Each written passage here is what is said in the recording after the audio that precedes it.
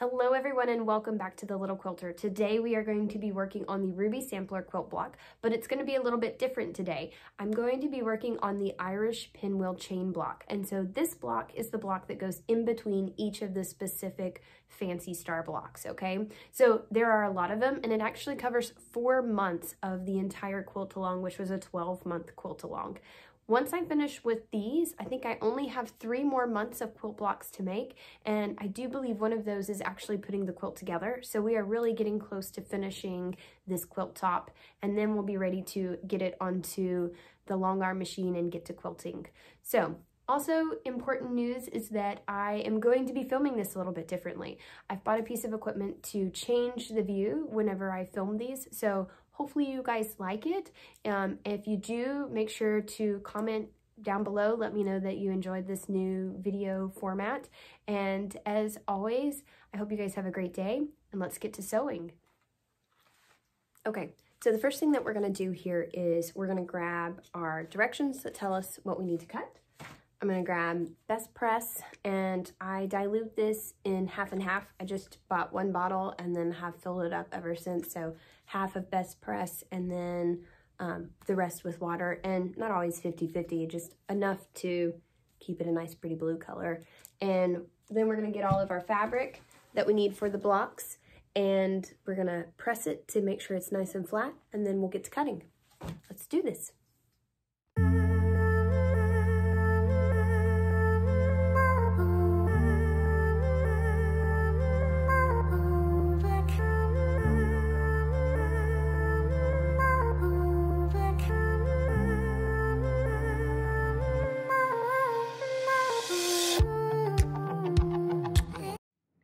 Okay, now that we've got all of our fabric pressed and ready to go, we're gonna start cutting out all of our pieces, and then we'll be ready to start piecing them. Because this pattern is not mine, it is a pattern that I purchased from Connecting Threads, and Kristin Gassaway is the creator of this pattern. You guys can check out in the links below, and if you're interested in purchasing this quilt pattern and doing it yourself, she has lots of beautiful other patterns that are I would recommend checking out as well. So I'm not going to share sizes of anything that I'm cutting, but I am going to go ahead, start cutting, and show you how we'll put the block together, okay?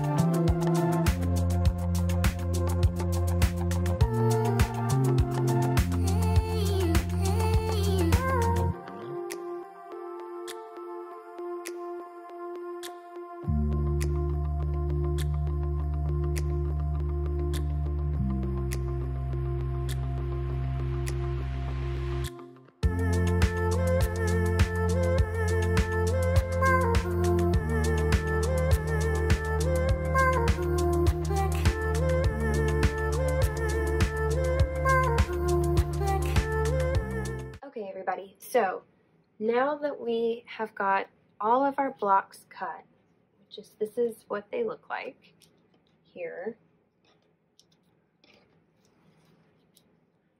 we're going to take all of these blocks and put them together.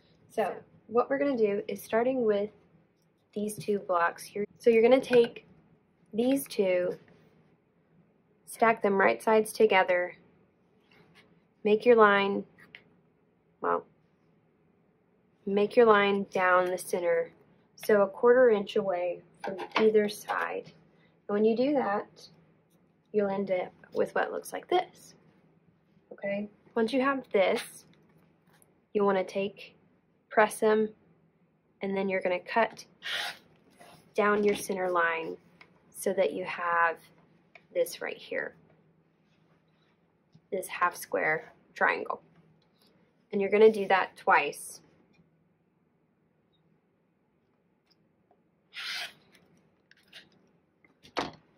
once you've cut all of these, you're going to open them up, press them according to the directions, and then what you'll end up with is this.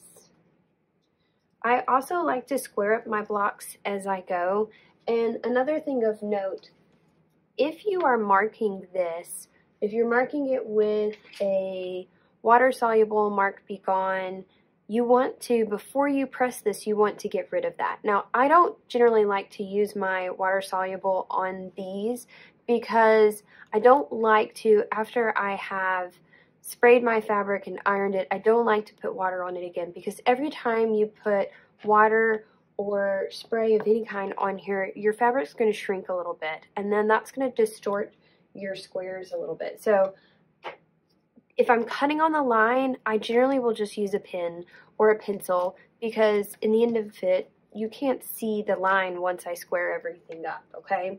So after you cut this, this is the tricky bit of the whole thing. So you want to line these up so that you have a windmill effect here. All right, and so what you'll do is sew these two bits together, a 1/4 inch seam, fold them over, 1/4 inch seam. I like to line up my seams to keep it nice and straight.